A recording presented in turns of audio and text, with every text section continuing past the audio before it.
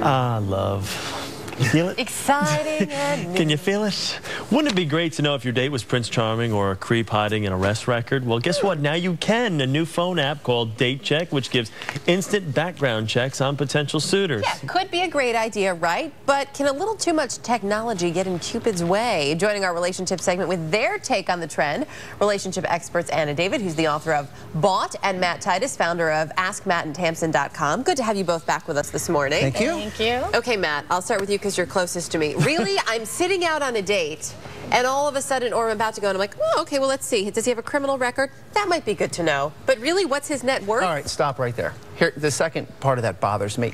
I'm all for any iPhone app that's going to steer daters away from serial killers, felons, and frauds. But to be able to hit a button and be able to get someone's net worth or assets, that bothers me. Listen, you're supposed to be able to fall in love and find out who somebody is by getting to know them. And it's up to them to tell you exactly, what they want you to know. Yeah. Listen, if my wife did this 5 years ago about my net worth and my assets, we never would have dated. You'd be single now, wouldn't but of course now she hit the jackpot now, of course. Ain't that the truth? Yes, As author of Bought, let me ask you your thought on a button that could tell you someone's net worth. I mean, what do you think? Does this take kind of the romance out of things? Well, first let me just say that if your potential dates are going to have criminal records, maybe you've got problems that an bigger iPhone issues, application can't help you with. That is a good point, I'd like to say. There have been a number of other sites. There's like Don't Date Him Girl and Woman Savers, where anybody can post, including a bitter ex. So at least this is a more accurate representation. I agree. The net worth thing, I mean, maybe people who wouldn't normally care about that kind of thing are sort of subtly encouraged to care because it's right there at the tip of your fingertips. Right. You know what I mean?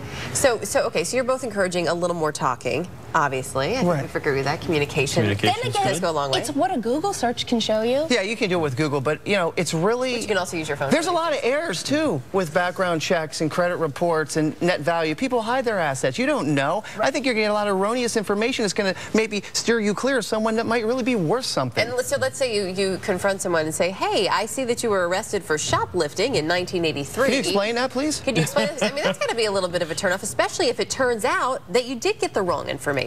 I don't know if arrest records, those are probably going to be pretty accurate.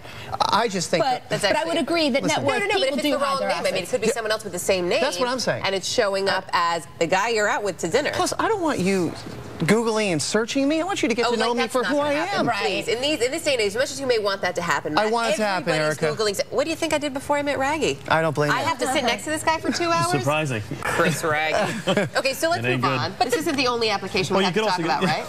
That's exactly. There's another application that a certain someone we know actually came up with, and we'd love to ask him about. And you would probably like this application. The real life Cupid himself, me, Matt Titus. Pocket Cupid.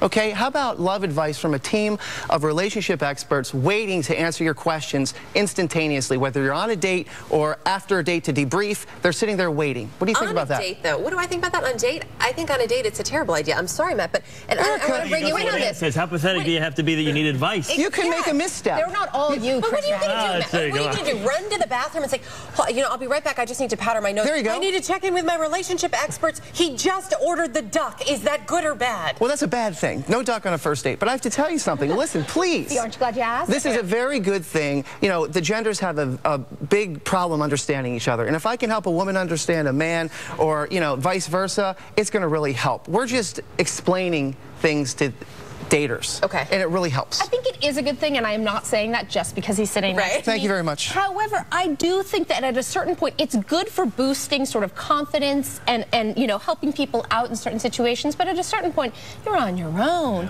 and you should be who you are. But men are so hard to understand, and so are women. I think that you need that Pocket Cupid. It's a nice sales pitch. Thank you very much.